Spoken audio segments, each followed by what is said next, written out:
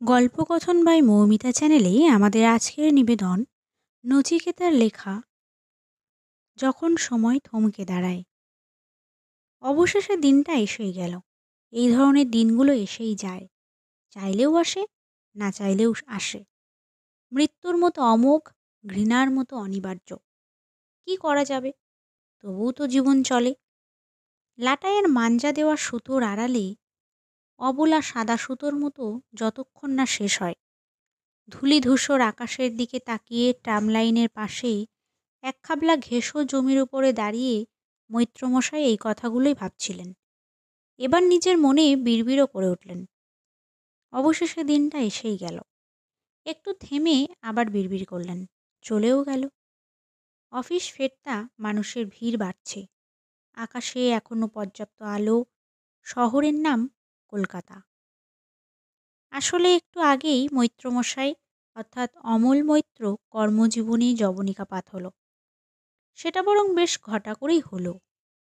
অফিসের জনা ৩০-এর কর্মচারী এবং স্বয়ং বড়বাবুও বেশ খাতির করে ওনাকে ফেয়ারওয়েল দিলেন।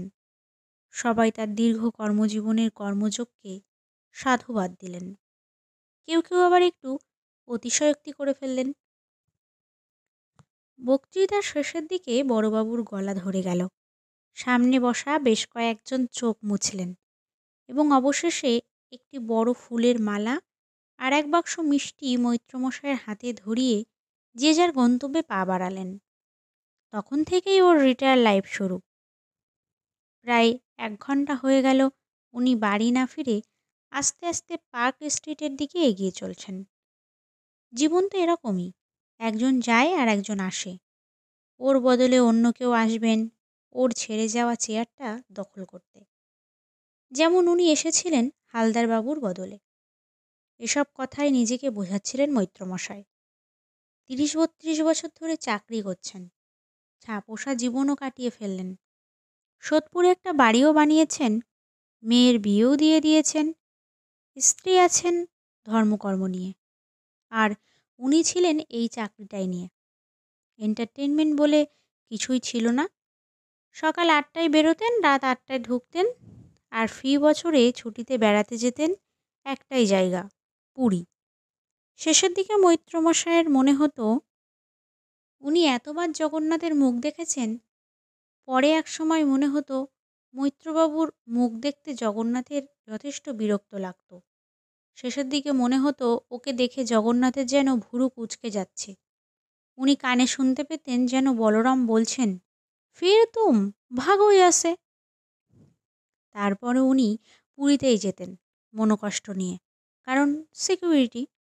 দীর্ঘদিন ধরে চৌধুরী লজে আস্তানা গাড়তে গাড়তে লজটা এবং তার মানুষজন ওর কাছে সড়গড় হয়ে গেছে। মানে জায়গাটা ওর সেফ লাগে। অনেকেই পাল্টা বলতে পারেন যে উনি একটা কুপমুণ্ডক, একই জায়গায় ঘুরপাক খান। কিন্তু যে যাই বলুক, উনি পুরী ছাড়বেন না, কারণ পুরী মানেই চৌধুরী লজ, আর চৌধুরী লজ মানেই জানাশোনা। এক কথায় নিরাপত্তা, সেফটি। কিন্তু আজ ওকে দেখে কে বলবে যে উনি জীবনে ঝুঁকি নেননি? আজ অফিস থেকে যখন বেরোচ্ছেন তখন পিয়ন হরিশ বলেছিল, স্যার একটা ট্যাক্সি দেখে দিই। মৈত্রবাবু উদাস দার্শনিকের মতো বলেছিলেন, না, আজ একটু পায়ে হেঁটে হেঁটে শহরটাকে দেখব। প্রায় ৩২টা বছর অফিসের এই গুপচে ঘরটার মধ্যে কাটিয়ে দিলাম। বাইরে যে এমন একটা শহর আছে তা তো দেখাই হলো না। আজ একটু দেখি, ট্রাম লাইনটা ধরে একটু হাঁটি। ওই যে উঁচু বাড়িটা, ওটার ছাদ থেকে শহরটাকে একটু দেখতে ইচ্ছা করছে। ওপর থেকে দেখাকে কি বলে জানো হরিশ? Birds eye view. সারা জীবন তো অফিসের ফাইলগুলো অর্জুনের বার্ডস আই ভেবে দেখে গেলাম। আজ নিজে বার্ড হতে চললাম। নিজের রসিকতায় নিজেই বেশ মজা পেলেন। হরিশকে সেটা বুঝতে না দিয়ে উনি মহা নিষ্ক্রমণের পথে যাওয়ার মতো পথে পা বাড়িয়ে দিলেন। বেশ বুঝতে পারলেন যে হরিশ ওর পিছনে এমনভাবে তাকিয়ে আছে এবং তার চলে যাওয়া অবলোকন করছে যেন হাজার হাজার বছর আগের চীনের কোনো এক নাগরিক ভোর রাতে হিউয়েন সাংকে ভারতের পথে এগিয়ে যেতে দেখেছিল। সেই ছিল একমাত্র সাক্ষী সেই পরিব্রাজকের পরিভ্রমণের। উনি বেশ নাটকীয়ভাবে বড় রাস্তা পার হলেন, কিন্তু আরেকটু হলেই ধুতিটা পা জড়িয়ে যেত। উনি ম্যানেজ করে নিলেন, কারণ একটাই, হরিশ ওকে দেখছে। উনি বিবেকানন্দের কথায় পৃথিবীতে দাগ রেখে যেতে চাইছেন। প্রথম দিকটি হরিশ, যার বুকে উনি দাগ রেখে গেলেন, বুঝিয়ে দিলেন ৩২ বছরের জীর্ণ কেরানির আলখাল্লাটা উনি পরিত্যাগ করলেন হরিশ এবং অফিসের মুখে। আজ উনি মুক্ত, মুক্ত জীবনানন্দ। কিন্তু মুশকিল হলো উনি জীবনানন্দের কোনো কবিতাই জানেন না। উনি একটি গানই জানেন, মালা বদল হবে এ রাতে। ওইটাই বিড়বিড় করতে করতে জনারণ্যে হারিয়ে গেলেন। কিন্তু উনি জানেন, যে গানই গান না কেন, হরিশ কিন্তু ভাবছে মৈত্রবাবু কি হিউয়েন সাং বলেছেন, বুদ্ধং শরণম গচ্ছামি। এখন মৈত্রমশাই পার্ক স্ট্রিটের সেই সবচেয়ে উঁচু বাড়িটার সামনে দাঁড়িয়ে। এমন সময় ফোন বেজে উঠল, সেলফোন। সেলুলার জেলে নাকি সেল থাকতো, যে সেলে একবার কেউ ঢুকলে ফেল না হয়ে বেরোতো না। এটা ইংরেজদের অহংকার ছিল। উল্লাসকর দত্ত পাগল হয়ে বেরিয়েছিলেন, ফেল। বিপ্লবী অরবিন্দ রামদেব হয়ে বেরোলেন, ফেল। না, এটা হয়তো ফেল নয়। যাই হোক, সেল ফোন বেজে উঠল। মৈত্রবাবুর সব সেল কেঁপে উঠল। ফোনটা তুলে নম্বর দেখে বুঝলেন সেল এবং বোন কাঁপানো মহিলা ওর স্ত্রী। একটু সময় নিলেন, স্ক্রিপ্টটা সাজিয়ে নিলেন। হ্যালো, কোথায় তুমি? চোখ তুলে তাকাও, সর্বত্র আমি। মরণ, মরণ তো দেখেছি গিন্নি তোমারই চোখে। মিন সে শুধু মরণই দেখলে? না গো না, জীবনও দেখেছি। সেই জীবনের আনন্দেতেই আজ আমি মুক্ত জীবনানন্দ। সে আবার কে? ওই যে যিনি লিখেছিলেন মালা বদল হবে এ রাতে। স্ক্রিপ্টটা সাজাতে সাজাতেই ফোনটা কেটে গেল। এবার বরমশাই ভাবলেন, কল ব্যাক না করলে সমূহ বিপদ। উনি ফোনের বোতাম টিপে দিলেন। ওপারের কণ্ঠস্বর শোনা গেল, হরিশ তো বলল 4টের সময় বেরিয়েছ। মৈত্রমশাই বড় মিহি করে বললেন, আসছি গো আসছি। ছোটবেলার নাটকের রেবেকার ভূমিকায় মিহিরদার মতো। ওদিকে কণ্ঠস্বর ক্রমশ তীক্ষ্ণ হলো, নেশা ভাঙ করেছ নাকি? মৈত্রমশাই রেবেকা রূপী মিহিরদার মতো বললেন, কেন, কি হলো? ওপারে কণ্ঠস্বর বোধহয় স্তব্ধতা চেয়ে নিল সময়ের কাছে। না, কোনোদিনও তো কথা বলনি এমন সুরে আমার সঙ্গে।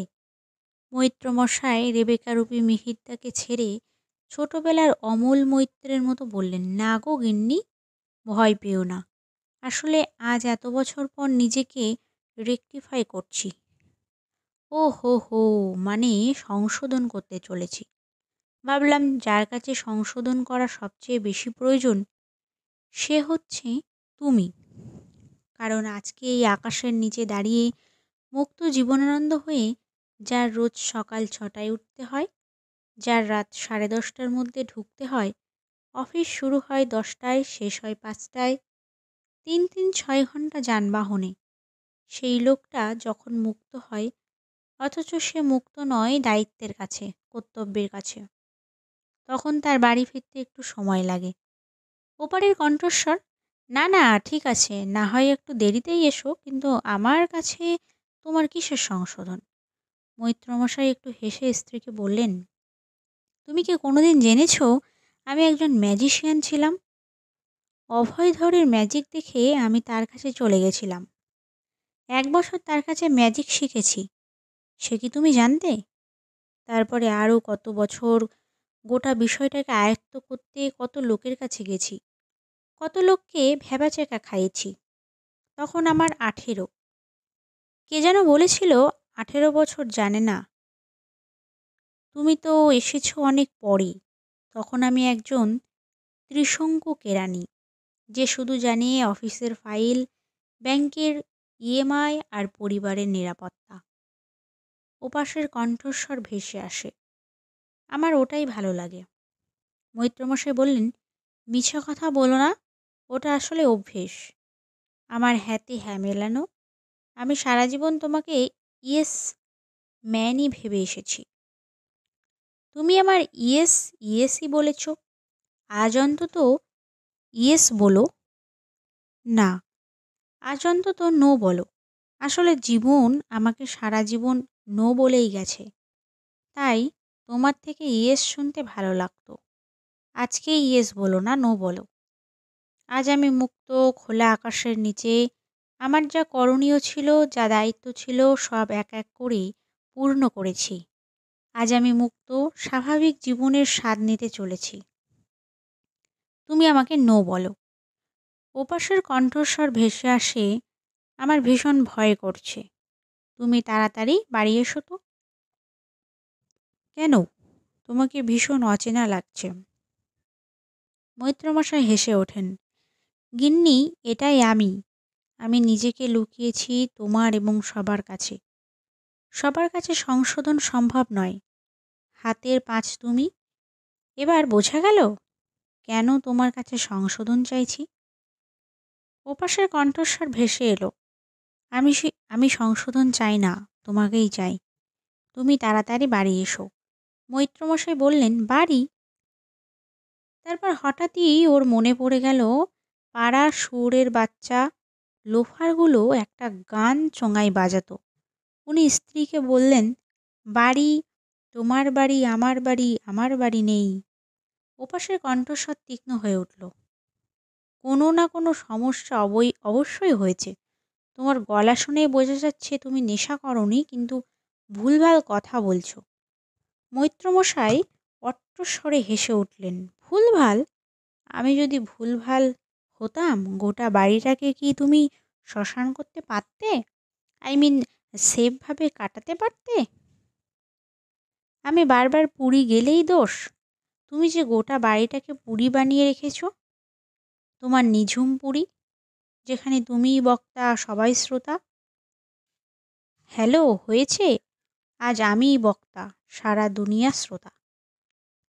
তারপর স্ত্রীকে বললেন, আমার ফোনের ব্যাটারি ফুরিয়ে এসেছে, রাতে দেখা হবে। মিথ্যেই বললেন, ব্যাটারিতে যথেষ্ট চার্জ ছিল। আসলে উনি এই উঁচু বাড়িটার ছাদে ওঠার জন্য মরিয়া হয়ে আছেন। এই বাড়িটা একটা অফিস। ততক্ষণে অফিসের সমস্ত লোক বিদায় নিয়েছে। লিফটম্যানটা চলে না যায়, মৈত্রবাবুর মনে একটা আশঙ্কা কাজ করছে।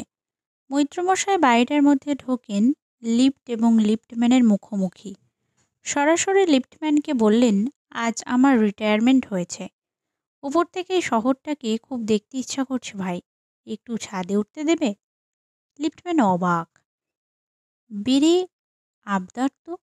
তারপর নানান গুঁইগায় অবশেষে 100 টাকায় রফা হলো। লিফটম্যান বলল, আধ ঘন্টার মধ্যে আমার ডিউটি শেষ, তার মধ্যে নামবেন, নইলে সারা রাত গ্যারেজ। মৈত্রমশাই বাধ্য ছেলের মতো মাথা নেড়ে লিফটে সে দিয়ে গেলেন। ছাদে উঠে একটা অদ্ভুত অনুভূতি হলো ওর মধ্যে। মনে হলো সমুদ্রের সামনে তিনি দাঁড়িয়ে আছেন। এগিয়ে গেলেন বিশাল ছাদের পাঁচিলটার দিকে। পাঁচিলের ধারে দাঁড়িয়ে নিচের দিকে তাকালেন, মাথাটা ঘুরে গেল। ঠিক তখনই দেখতে পেলেন ছাদের অপর দিক থেকে একটি ছেলে এগিয়ে আসছে। পরনে পায়জামা পাঞ্জাবি, কাঁধে একটা চটের ব্যাগ। ছেলেটা এগিয়ে আসছে মৈত্রমশাইয়ের দিকে। ওর হাতে একটা সিগারেটের প্যাকেট। মৈত্রমশাইকে বলল, দিন, দেশলাইটা দিন। মৈত্রমশাই একটু হকচকিয়ে গেলেন। একটু সামলে নিয়ে বললেন, আমি তো সিগারেট খাই না। ছেলেটা ভুরু কুঁচকে তাকিয়ে বলল, খান না? মৈত্রমশাই বললেন, না, মানে বছর 15 হলো ছেড়ে দিয়েছি। ছেলেটা বলল, তাই বলুন। তারপর মৈত্রবাবু বললেন, দাঁড়াও দেখছি। লোডশেডিংয়ের ভয়ে গিন্নি আমার ব্যাগে দেশলাই ভরে দেন। ব্যাগ হাতড়ে দেশলাই বের করে ছেলেটির হাতে দেন। ছেলেটি সিগারেট ধরায়, ধোঁয়া ছাড়ে। মৈত্রমশাই বললেন, সিগারেটের গন্ধে পুরনো স্মৃতিটা উস্কে উঠল, দাও একটা খাই। মৈত্রবাবু সিগারেট টান দিয়ে খক খক করে কাশতে শুরু করলেন। বহুদিনের অনভ্যাস। ছেলেটা বলে উঠল, দেখবেন দেখবেন, এক্ষুনি দম আটকে যাবে। মৈত্রবাবু একটু হাসলেন। বহুদিন বাদে সিগারেট টান দিয়ে আমার মাথাটা একটু ঝিমঝিম করছিল। কেমন একটা ঘোর এসে গেল।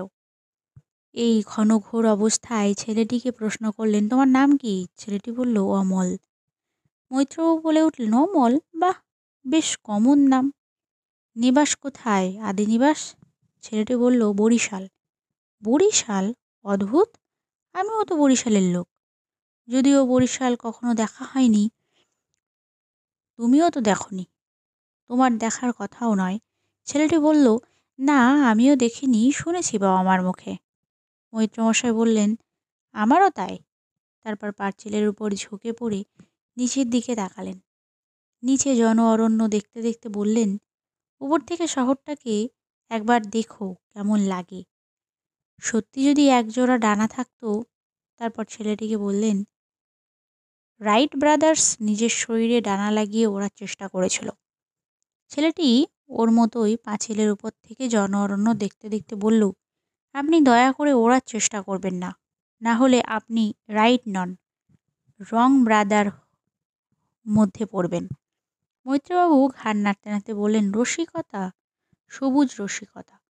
তোমার মতো বয়সে আমরাও এমন রসিকতা বোধ ছিল, কিন্তু সংসার যে কিভাবে সব গ্রাস করে নিল। ছেলেটি অন্যদিকে তাকিয়ে বলল, আপনি তো এটাই চেয়েছিলেন, আপনার মতো লোকেরা তো এটাই চায়, তাই তো? থোর বড়ি খাড়া আর খাড়া বড়ি থোর। মৈত্রমশাই ফুটে ওঠা তারা দেখতে দেখতে বললেন, বোর বোর।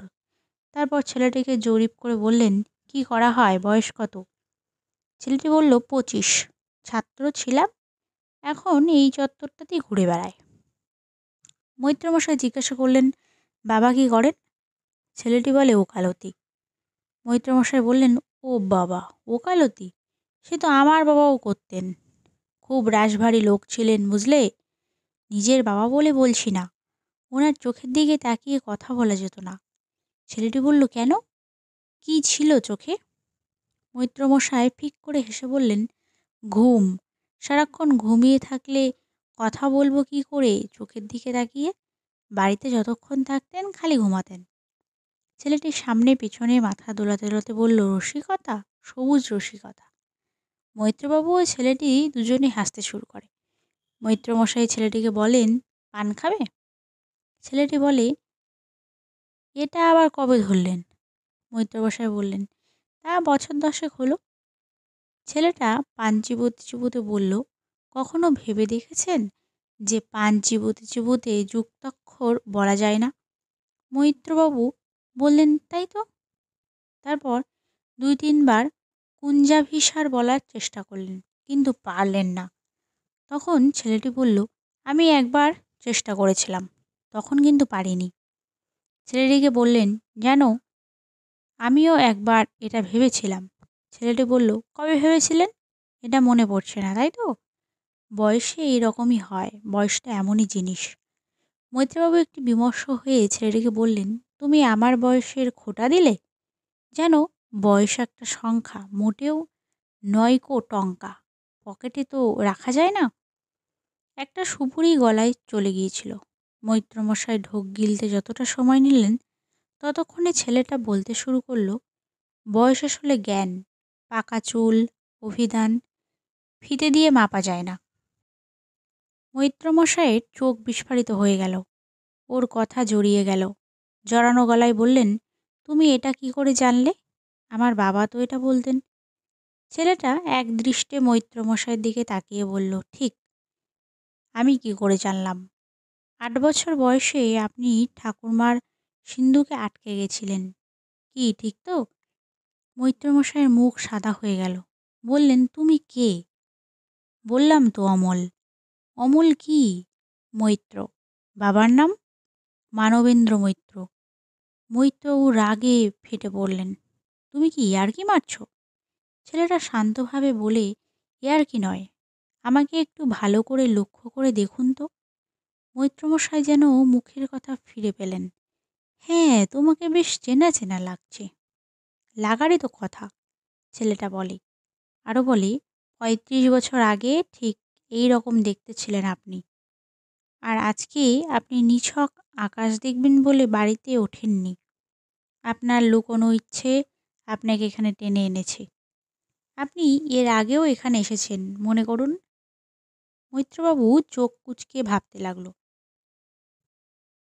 বলেন, হ্যাঁ, ঠিকই তো, এসেছিলাম। কিন্তু কেন বলো তো? ছেলেটি বলে, আপনিই মনে করুন। ঠিক এইভাবেই আজকের মতো লিফটম্যানকে ঘুষ দিয়ে এখানে এসেছিলেন। মৈত্রবাবুর মাথায় বিদ্যুৎ চমকের মতো ঝিলিক দিয়ে গেল। তারপর বললেন, এক্স্যাক্টলি, মালতী। ছেলেটি বলে, রাইট। আপনার মালতী সেদিন বিয়ে ছিল। সেদিন আপনি উদ্ভ্রান্তের মতো পাগল হয়ে এই ছাদে উঠেছিলেন নিচে লাফ দেবেন বলে। আপনি ওই কার্নিশটার উপরে দাঁড়িয়েছিলেন। ঠিক তখনই নিচে রাজপথে বাস ভাড়া বৃদ্ধির প্রতিবাদে আন্দোলনকারীরা পুলিশের গাড়িতে বোমা ছোড়ে। সেই শব্দে আপনার সম্বিত ফিরে আসে। আপনার মাইন্ড চেঞ্জ হয়ে যায়।